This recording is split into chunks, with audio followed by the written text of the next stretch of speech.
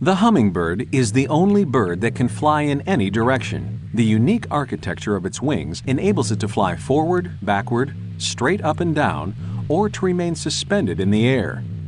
Therefore, in mid-flight, it can stop to investigate flowers and other sources of food. Many hummingbirds are beautifully colored.